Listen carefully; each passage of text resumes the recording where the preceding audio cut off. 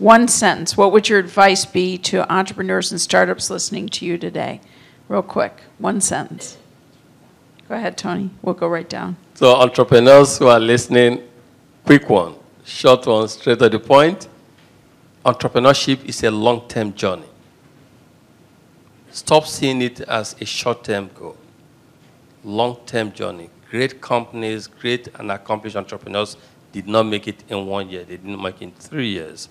It's a long-term journey. So move in, dare to dream, implement your dream, and stay focused.